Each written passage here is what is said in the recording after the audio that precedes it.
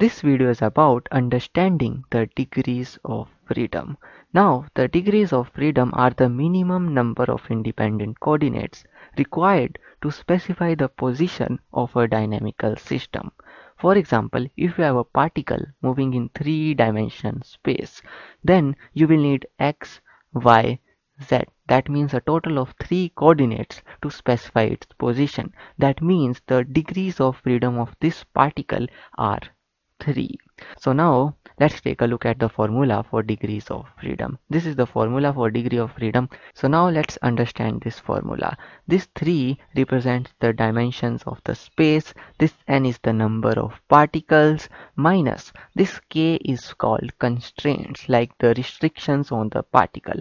For example, a particle moving in 3-dimensional space, and I say that it cannot move in y-axis and z-axis, it can only move in x-axis. So its degree of freedom will be 3, number of particles are 1, minus we have 2 restrictions, so 1 degree of freedom, that is only in x-axis. So this is how we find degrees of freedom from this formula.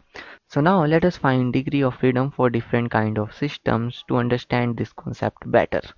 So now, a particle moving in the circumference of circle. Now, to find degrees of freedom for different systems, you need to take right kind of coordinate systems, or you will increase the number of coordinates, increasing the degree of freedom. And degrees of freedom are the minimum number of coordinates, so you have to take the right kind of coordinate system for that. So a particle moving in the circumference of circle. Here we will take the plane polar coordinate, which have the coordinates of r and theta, which are like coordinates on a circle. Now r in here is fixed because it's moving on the circumference of circle. So there is only one coordinate, that is theta. So degree of freedom is 1.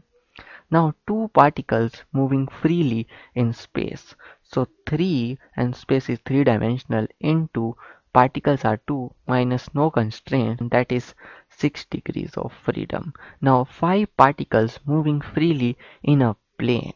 Now 5 particles are moving in a plane, that is 2-dimensional space. So 2 into 5 minus 0, that is 10 degrees of freedom.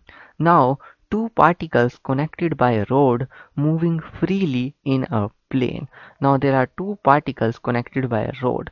So first thing, it's plane, so 2-dimensional space into 2 particles minus there is one constraint, that is they are connected by a rod. That means the rod is rigid, so the distance between them is fixed. That means there is one constraint. So 4 minus 1 is 3 degrees of freedom. Now a bob of a simple pendulum. This is really similar to the particle moving on the circumference of a circle. So its degree of freedom is 1, that is we only need theta to specify its position. Now a dumbbell moving in space. Now a dumbbell is moving in space. So there are 2 particles and 3-dimensional space minus there is one restriction, that is 5 degrees of freedom. Now if you understood this topic really well, then answer this question in the comments down below. You have to find the degrees of freedom of a rigid body moving freely in 3-dimensional space. If you have understood this topic really well, then you can find this very easily. So write down in the comments box below what are the degrees of freedom of a rigid body moving freely in space. And thanks for watching this video. If you like this video, subscribe this channel, help us reach our 50,000 subscriber milestone, and always remember that math is everything.